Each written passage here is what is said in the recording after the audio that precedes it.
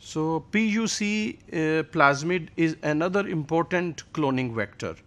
The valuable features of PBR322 have been enhanced by the construction of a series of plasmids termed as PUC.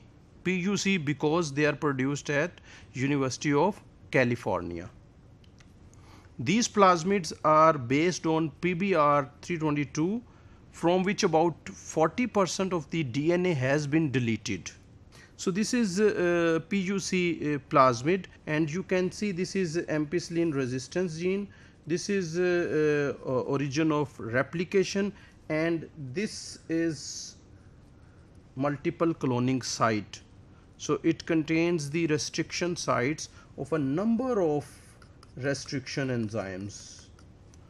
There is an antibiotic resistance gene for ampicillin and origin of replication for E. coli.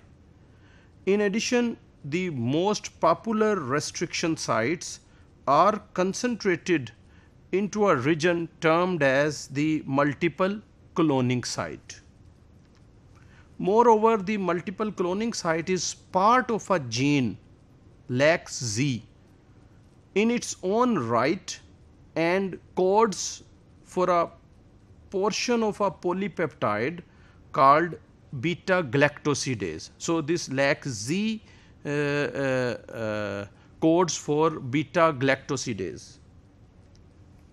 When the PUC plasmid has been used to transform the host cell E. coli, the gene may be switched on by adding the inducer IPTG.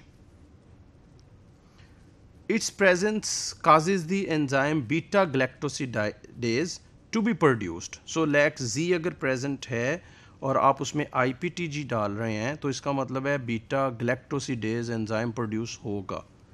The functional enzyme is able to hydrolyze a colorless substance called X-gol in a blue insoluble material. So ये enzyme जो है galactosidase वो X-gol को hydrolyse करके एक blue colour का insoluble material बना देगा.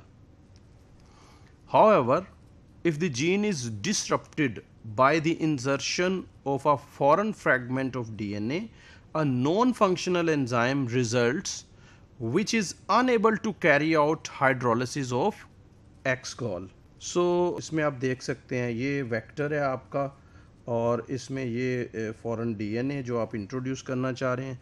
ये जो फॉरेन डीएनए है ये जो है LAX-Z के अंदर भी इंसर्ट हो सकता है, ये LAX-Z के आउटसाइड भी इंसर्ट हो सकता है और ये ऐसा भी हो सकता है ये इंसर्ट ही ना हो.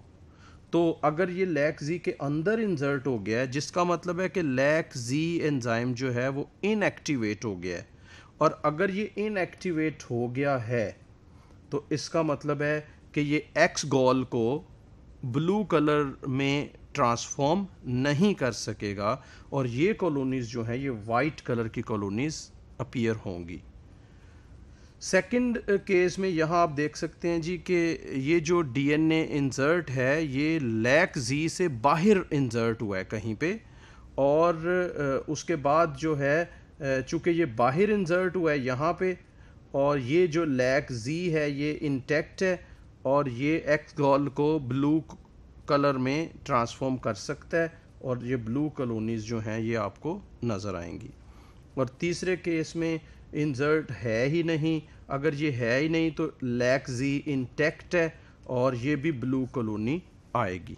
तो वाइट कॉलोनीज जो हैं वो ये इंडिकेट करेंगी कि जो डीएनए इंसर्ट है वो अपनी स्पेसिफिक जगह पे इंसर्ट हो गया है. Thus, a recombinant PUC plasmid may be easily detected since it is white or colorless in the presence of X-gol, whereas an intact non-recombinant PUC plasmid will be blue as its gene is fully functional and not disrupted.